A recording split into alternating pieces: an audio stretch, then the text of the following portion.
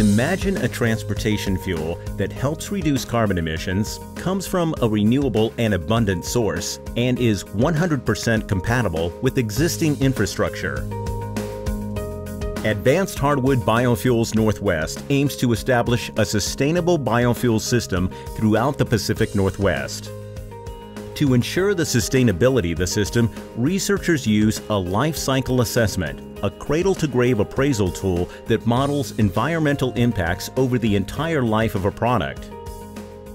An LCA provides data on resource consumption and emissions at every stage and identifies areas where impacts can be reduced. The LCA for the production of jet fuel from poplar trees shows where greenhouse gases, expressed as carbon dioxide equivalents, are stored and emitted during the life cycle of the biofuel.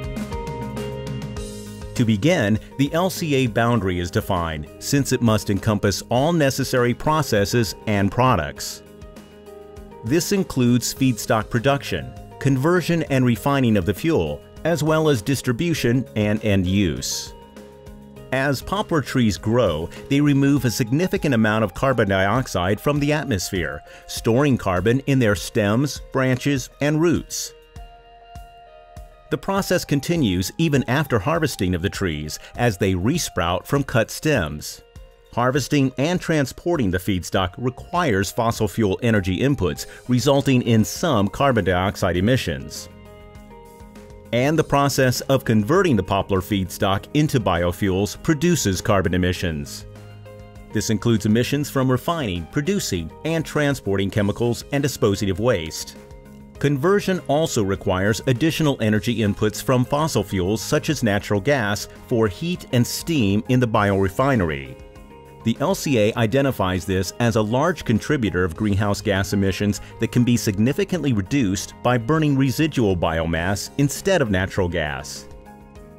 Finally, the distribution of biojet fuels around the Pacific Northwest and their use by the aviation industry also adds to the fuel's net carbon emissions.